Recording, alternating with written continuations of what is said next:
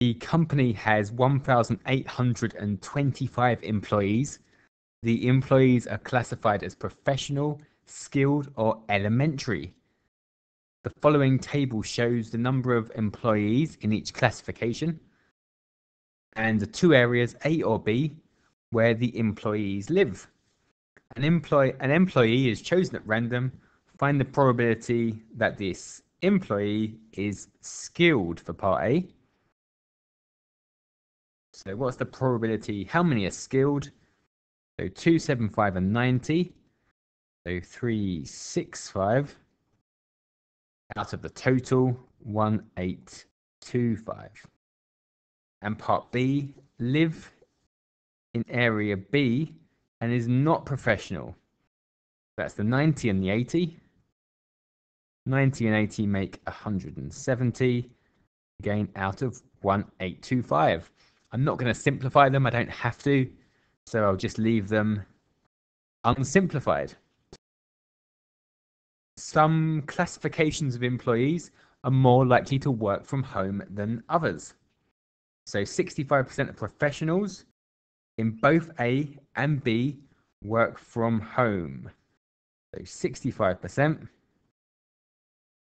of the 740, which is 481. 481 professionals in A work from home, and 65% of 380, which is 247.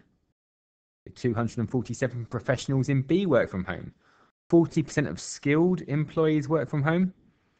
So 40% of 275 is 110. And 40% of 90 will be 36. 5% of elementary employees in both areas work from home.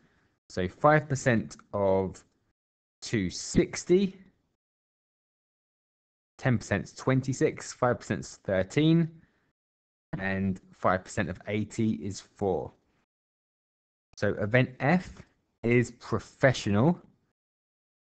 So event F is professional. H is work from home. So H is work from home. F is professional.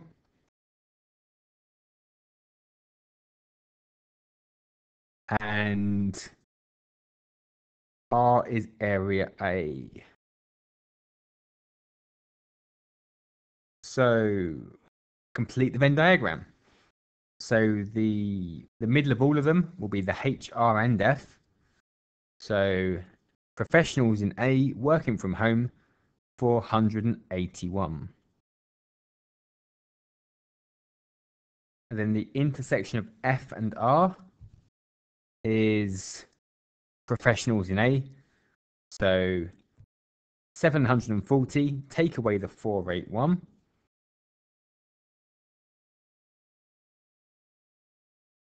So 259. 259 professionals in area A don't work from home. And then H was work from home. So we've already got the 241, 281, the 481, and the 247. 123 is the 110 and 13. So what's left in H? Just the 36 and the 4, which makes 40. And then the outside, so not professional, not in area A, and not working from home. So it's 170, take away the 40, that's 130. And we can check on the calculator by adding these up and making sure they add up to the total number of employees.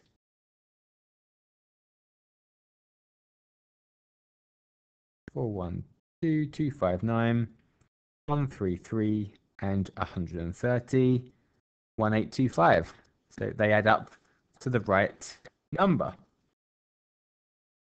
Part D, we need to find the probability of the intersection of not R and F. So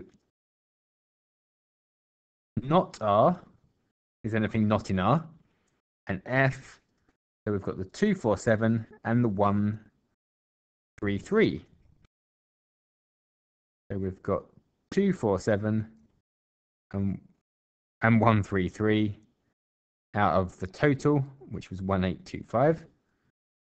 247 and 133 is 380. So 380 over 1825. The probability that it's not in the union of H and R.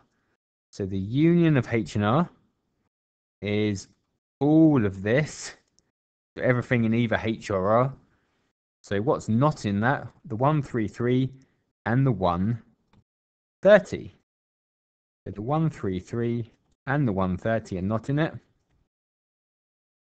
which is 263. And finally, F, the probability of F given H. So we're given H, so H is definitely happening. That's the denominator.